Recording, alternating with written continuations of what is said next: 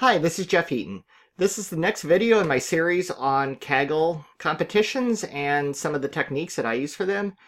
In this video, I'm going to talk about ensembling. Now, ensembling really takes on a life unto its own. Some of the pillars of Kaggle is probably feature engineering, ensembling, and the various forms of gradient boosting. These are some of the big things that are used in Kaggle competitions to do extremely well. That if you just look at Kaggle at the highest level, these are the things you'll always hear about. If you're interested in this sort of thing and you want to see more on Kaggle, definitely click the likes buttons and the subscribe button, and also click on the little bell so that you can be notified when I create new videos.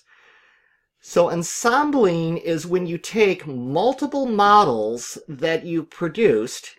The previous video showed you how to train them, so you'll want to go through probably the previous videos on my playlist first. And those will show you how to create models. Now, in my framework of tools, these models are basically directories. And let's take a look at the framework of tools and we'll see how we actually fit this into the overall Kaggle strategy. And of course, if you find this kind of thing interesting, please subscribe to my channel and click the little bell so that you're notified of any additional videos that I create. Okay, if you go to my GitHub repository, I have a link to this in the description, but these are my Kaggle utilities. This is not something you can just pip install. This is just a starting point for your Kaggle competitions. It's the starting point I use myself. I update it as I do more Kaggles. If you'd like to see other things, or maybe watch me actually poise this up and compete on a live Kaggle, just let me know in the comments. This is where I get all my ideas, is from the comment sections of these videos. Now this shows you the utilities and how they flow together. Now in previous videos, and some future videos, we will look at all of these. Now look at the playlist, because it always gives you the latest versions of these videos that correspond to this tool set. Now we're at the very end. We're here. We're going to take the output of your models, other people's models. This is an important part of the strategy. If other people release models that beat yours, don't freak out. It happens all the time. You have to have a flexible strategy so that you can take their models and incorporate them with your models. You have to just modify their model output so that it produces the standard directory format that my ensembler wants. And I'll have a video just on how to do that, how to take just sort of a random model that somebody's posted on Kaggle, get that out of sample CSV file that you need, and the submit CSV file that my ensembler needs. So let's have a quick look at the directory structure and see what this is really going to do. So here's all these models that I've produced. Well, the directories are. And if you go into the directory of any of these guys, it has several files. We've seen what these are for in previous videos, but for the ensembler to work, you need the submit file. Sorry, the submit CSV file. You need that file. That is literally the file that you would submit to Kaggle to be scored upon. And then the out of sample predictions. And the out of sample predictions is just, it's just like the submit file, except it's for the training data. So using a cross-validation technique, you're able to generate out-of-sample predictions. That just means each of these predictions, the model did not train on any of the values that are being predicted. Otherwise, you'd be horribly overfit. And it's not good to be overfit in machine learning. And the important thing is those two files, so long as you can generate those two files in that format from any model that anybody has produced, one of which is the standard format that you submit to Kaggle, the submit file, the other is just out-of-sample data in that same format, you can ensemble it. So we'll see how to do that more, we'll see how to adapt other people's models to this in a future video. And by the way, the output from the ensembler is going to be a directory just like these.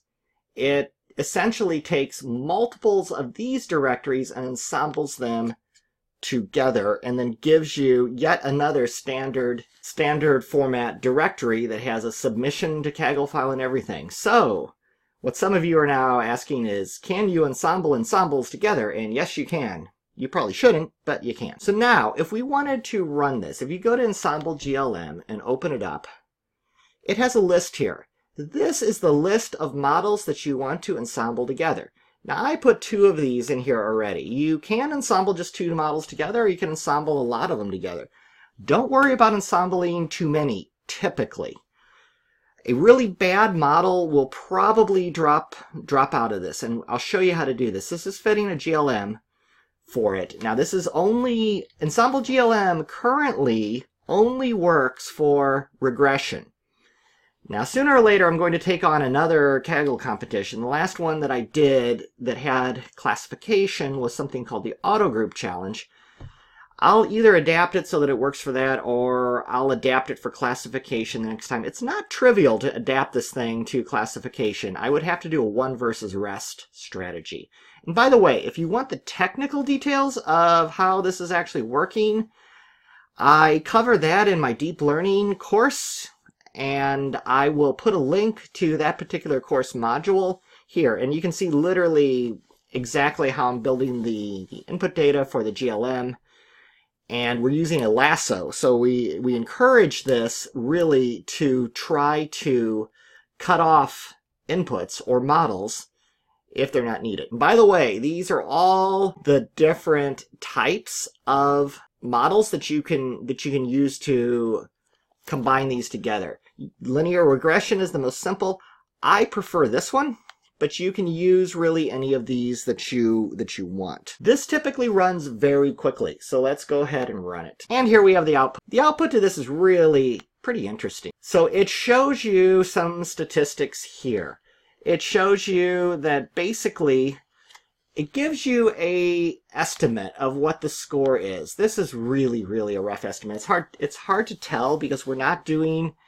Ideally, we would do a holdout that we never even sent to the trainer, and some people prefer that in Kaggles. I tend not to because I don't have a lot of data to begin with, and I want to fit on all the data that I have. That might punish me in overfitting, but it has not, because you can overfit the leaderboard for sure in Kaggle, but it's just the strategy that I go with. That may change in the future, but let's look at these 2 models. XGBoost and XGBoost. So what this is telling you is 0.93. These should add up to 100, or 1.0. But this is showing you that it is putting 93% of its belief in the XGBoost model and only 6 in XGBoost. Does that mean you should throw away XGBoost? Absolutely not, because it is, it's still contributing something to the model. Very often in these ensembles, you will have one particularly strong model. And if you look, here's the blend that it just created.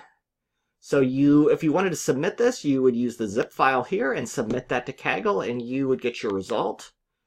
This just shows you the score that it came up with and the actual coefficients or the weightings of the individual models. Now say we want to throw some of these others into here as well. Like maybe we want to put TensorFlow into here. So this is a TensorFlow model that I trained really pretty quickly just testing it. I don't think it's going to be particularly strong. So you go back up to here, add in another line, you do that, and then we can rerun it. Now we'll have 3 models. And that is interesting. The TensorFlow one, this is, I put 0, it's not even a deep neural network. But the TensorFlow one, which is really using Keras, it's decent. It's holding up with the XGBoost. It's not as powerful as XGBoost, but that's typical on some of these. But these can be very good ones to blend in. I also really like blending in AK nearest neighbors because it's just very different. It's very orthogonal to what these others are doing. If you see ones just approaching 0, getting very low, you'll tend to want to take off your lower ones, and you can submit it to Kaggle or just evaluate and see where it's keeping you. Don't do too much submitting to Kaggle and risk overfitting the leaderboard. I mean, unless you're going crazy with that, you're probably not going to overfit to the leaderboard, but definitely be aware of that. So now in here, you'll have another blend file. And this is essentially your model that you can now submit the zip file to Kaggle, and you're good to go on this competition. So this is really just showing you how to use my blending utility that can create several different variants of this. You'll want to experiment with it yourself, see if the lasso one or linear regression or which one gives you really the best results. Okay, this is how I ensemble things for Kaggle, at least for regression. Classification will hopefully be coming in the future. I'll probably update this video. So definitely keep an eye on the playlist, subscribe to my channel, and let me know in the comments, send me likes if you like this type of video and want to see more, because that sends a good message as far as what you would like to see. Thank you for watching.